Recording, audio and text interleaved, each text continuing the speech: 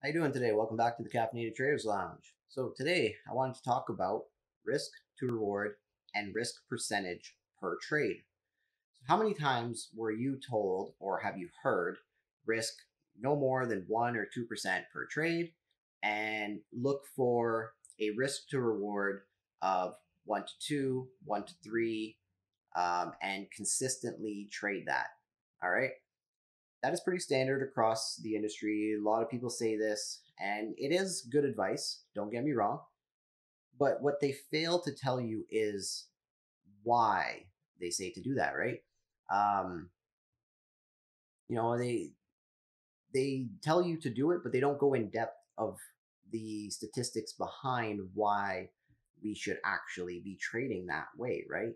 So in this video, I wanted to actually break that down and explain it to you why we should be looking for a standard risk to reward ratio per trade, like a 1 to 3, and looking at why risking 1% and then gaining your 3% is actually a good idea.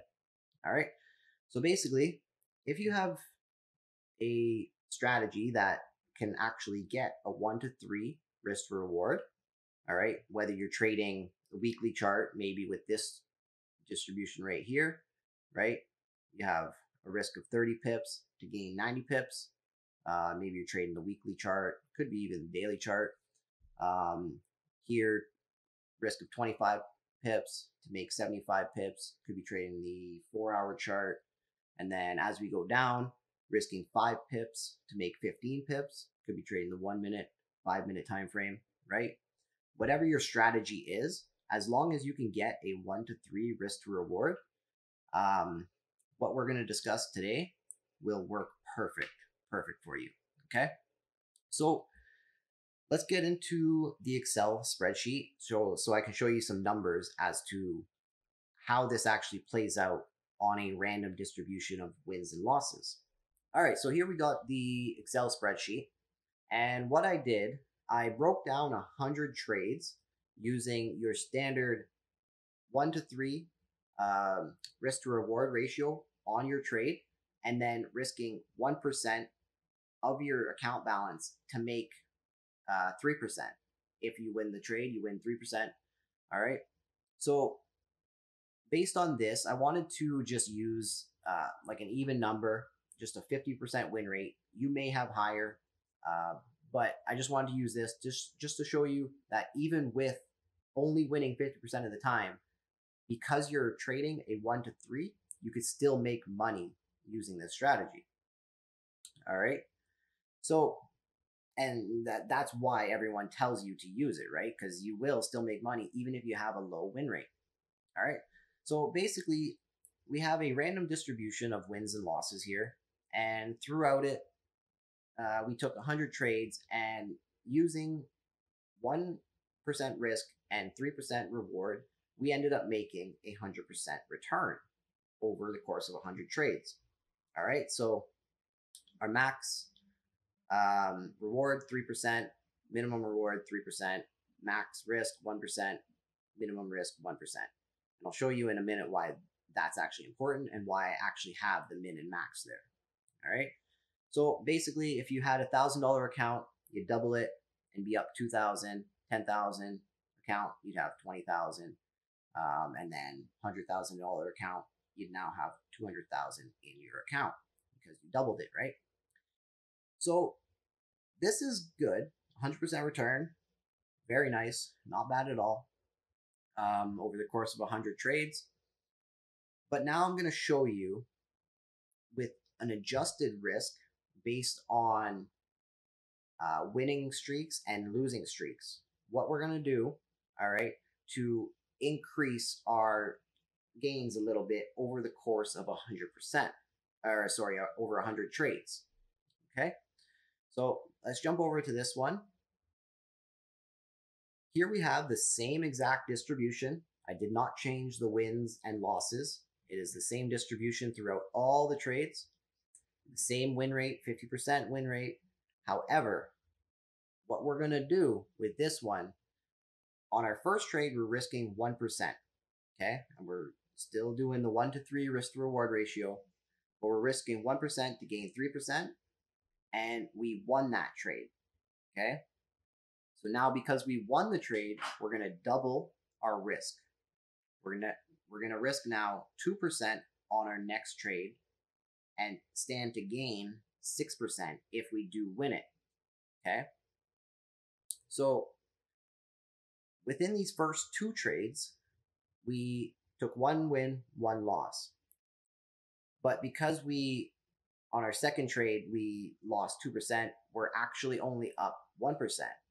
However, when you actually take a string of winners, like this set right here, all right, we started at 14%, right? That's what we started at. And we risked 1% to gain 3%, which brought us to 17%. Okay. Now we double our risk. So now we're risking 2% to gain 6%. And we won that trade as well. So now we did not only gain 3%, we actually gained 6% to bring us to 23. All right. Because we won that one, we doubled that again to 4% risk to gain 12%. And we won that trade again. So we had 3 winners in a row, which isn't impossible. A lot of people do that. It's not hard to do, especially if you have a higher than a 50% win rate. All right. For this example, we were conservative with it. But because we won 12%, we went from 23% absolute gain to 35%. All right.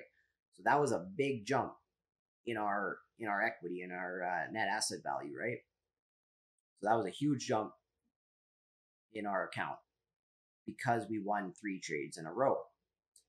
So now, what do we do if we're taking a string of losses?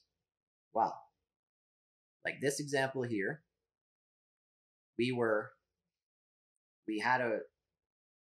on the trade before that, we were at 4% risk and we won that trade. So we actually doubled it to 8%. All right. So this here, we ended up losing that trade. So we lost 8%, which not the end of the world because the trade before that, we actually won 12%, right? So we're still, between those 2 trades, we're still up 4%, right? So losing 8%, don't even stress about it because you're still up 4 from your previous trade, right? Sounds like a lot up front, but it's really not. However, because we lost that trade now,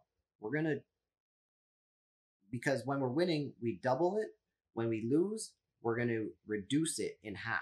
So we drop our risk to 4% now instead of 8%. We lost that trade, right? So now we're down 4%. And then our next trade, because we lost that one, we're going to reduce it in half again and go down to 2%. So now we're only risking 2% on our trade. So between these 3 trades, we only went from 20% gain to 14%. We only actually lost 6%, right? 20 to 14. But this string of winners, we actually went from 17 to 35. And that's where our account actually grows from. And that's why using this strategy is slightly better.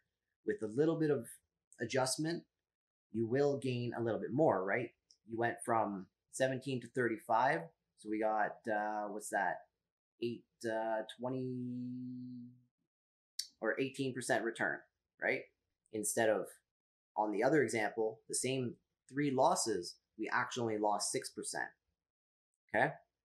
So that's where this strategy actually compounds. And that's where you'll really see the increase in gains as it goes. And if you take a string of winners in a row, but don't be discouraged, because if you take a string of losses and like you're only going to go down when you like down to 1%, and you're going to consistently lose 1% if you're taking loss after loss after loss, right?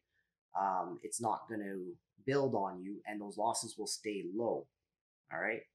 So you're not going to lose as much when you're taking a string of losses, but when you are winning, you're going to gain more. All right. So let's look at the numbers. Ooh, that. So over the course of 100 trades, the same exact distribution, we ended up making 144%.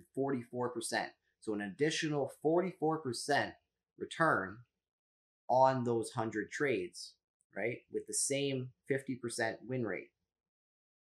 So now like I said, I would explain why I had the min and the max, right? Our max risk on all these 100 trades was 16%. Okay. That was the max we risked on a trade. Our minimum risk, like I said, was 1%. Our minimum reward was 3%.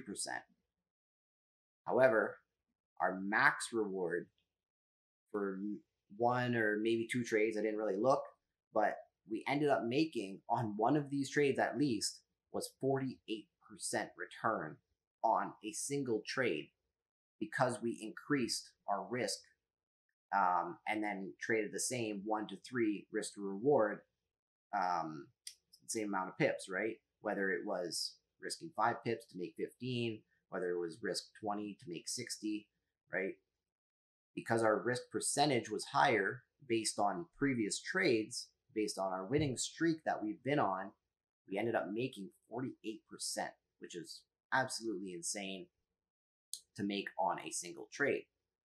All right, so basically with a $1,000 account, you would have made $2,440, $440 more than the previous just standard across the board risk 1 to make 3, risk 1 to make 3, risk 1 to make 3. All right. With a $100,000 account, you would have doubled it with an additional 44,000 to make 244,000. That would be your new account balance, right? So, if you have a strategy that can consistently make 1 to 3 and you don't actually adjust it and you don't, you let your trades actually play out and you back tested it, that you can at least win 50% of the time and you actually hit your full target of 3 reward, right? At least 50% of the time, this strategy would be perfect for you. And obviously, as you're on a winning streak, you got to kind of be conservative with the amount you're actually going to risk. Like, let's say you win 10 trades in a row. We're not going to take 1% times and then risk 2%, 4%, 8%, 16, 32, 64, right? That's only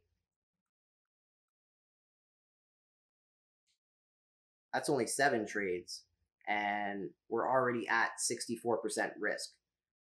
Obviously, you got to cut it off at some point, but the reward, right? So let's take this times 3, right? So even after 6 wins in a row, risking 32%, we would now be standing to gain 96% on that 6th trade, right? So I personally would cut it off there. I wouldn't go to this 7th trade and increase the risk there. Cut it off there. And even if you do win your 6th trade, don't increase your risk because it's getting a little out of hand and you don't want to be risking 100% of your return or 100% of your account at a certain point, right? Because then you'll have no account to trade with. All right. But as you can see, like this 32% on your 5th trade, you made 48%. So now, even if you do lose on this sixth trade, right, you're still up 16% between the two trades. 48 minus 32, you're still up 16%, right? Even though you lost 32, which is a lot, it really is. Like, don't get me wrong, it's a lot. But because you're on a win streak, increase your risk a little bit and keep that, reward yourself because you're doing good, right? And then if you're doing bad, reduce your risk. And if you're on a losing streak, just keep reducing the risk until you get down to your standard 1%, until you get the flow back, right? And you start, you don't want to get overwhelmed, basically, because if you're risking too much, that's when you start making mistakes, especially if you're taking loss after loss, right? You don't want to be increasing your risk as you're losing, because that's when you really start making mistakes, and that's when accounts get blown. But you do want to reward yourself when you're doing good, right? So increase the risk a little bit, but cut it off at a certain point, because you don't want to be risking like more than half of your account. That's a little bit much. All right. So, use this with a grain of salt. Back test it first.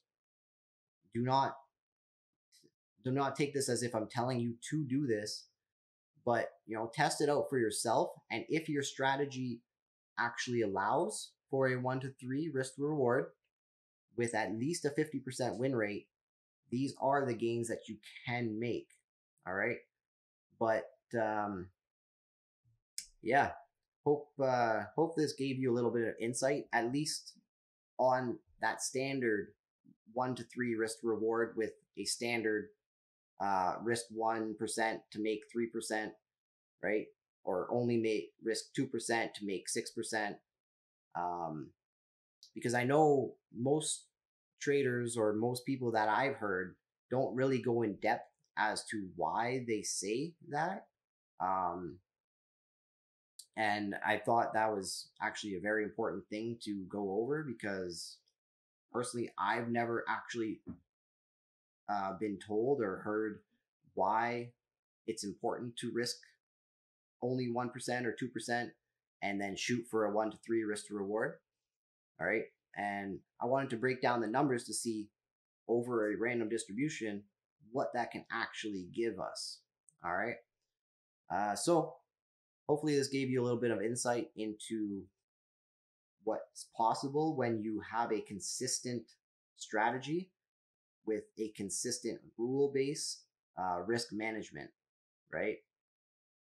The setup and all that can be your own, but when it comes to risk management, it needs to be very precise and consistent, because if it's not consistent, that's when you have large spikes and large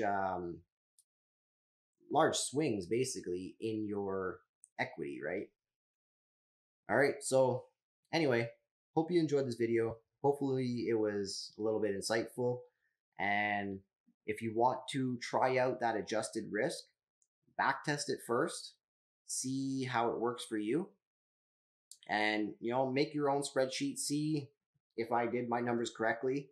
If you don't believe what I have here, but yeah, check it out for yourself and see if this is something you want to try out rather than your standard, your steady risk 1 to 3%. All right. Anyway, if you like the video, hit that thumbs up button. If you haven't already, subscribe to my channel, and I will see you in the next one. Happy trading. Take care.